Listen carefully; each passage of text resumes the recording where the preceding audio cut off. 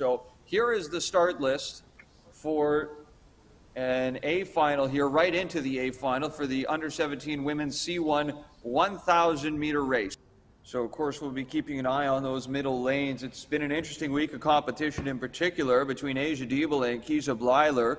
They have gone back and forth. Diebel and Bleiler were second and third respectively in the 500 meter C1 final from a day ago, but then on Friday they certainly had a race to remember in the 200 meter sprint. It was Asia Diebel with the win by about 1/10 or so of a second over Kiza Bleiler for that national gold. It was Janina Winicki as well who finished third for that 200 meter final, and then Winicki ended up winning the 500 meter gold, but not in the running here for the 1,000 meter race. And there you see lane number 4. That is Kiza Bleiler chugging away through the first half of this race, and right there on cue in lane number 3 as well is Asia Diebel, and not far behind her in lane number 5 as well is Mila Soulier of Rideau. So as we might have expected there, Kiza Bleiler currently leading the field, but not far behind Asia Diebel in lane 3, and Mila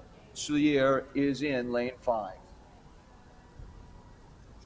Find myself here just on the shore, just by the finish line at Mooney's Bay.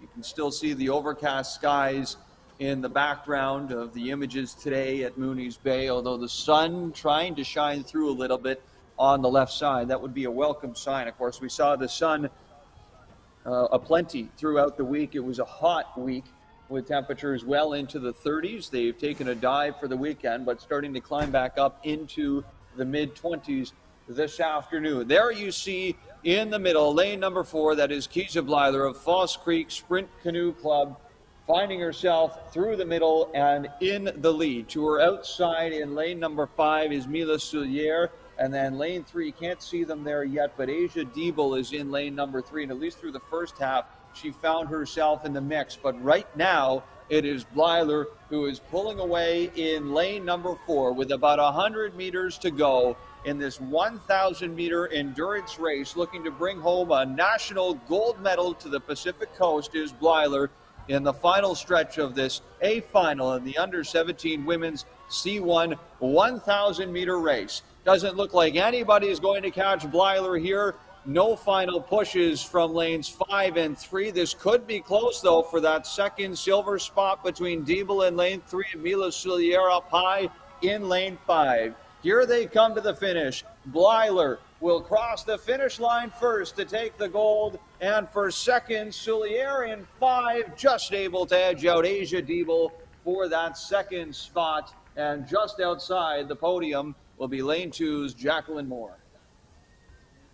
How about Kiza Bleiler, who is your junior national champion at the under-17 level for the women's C1 1,000 meter?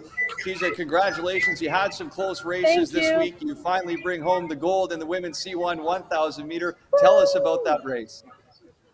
It was really tough. 1,000s aren't really my race, so it was extra hard. And the girls out there, they're amazing. They're super fast, and the sportsmanship is absolutely wonderful. And I'm so happy to race with them. Of course, and it's great to see. You could see it out there on the water. And I have to ask you as well about the Pacific Coast. It's great to see False Creek Sprint Canoe Club represented there and now at the top of the podium as well. So what can you tell us about back home and some of the support that you received there? Well, my coach, she's absolutely wonderful. I've been training with her since I was like 10 years old, and she's like my mom. I love her so much, and I'm so happy to train with her. And the club there, our club dynamic is just wonderful. We love training together. We spend so much time together. It's awesome. Now, just tell me about your nationals experience this year, getting to not only compete against some of your teammates and maybe some other folks that you're very aware of from the West Coast, but getting to see paddlers as well from the East Coast, the Atlantic, of course, Ontario and Quebec as well. How has that been? Well, this is my first nationals in sprint canoe.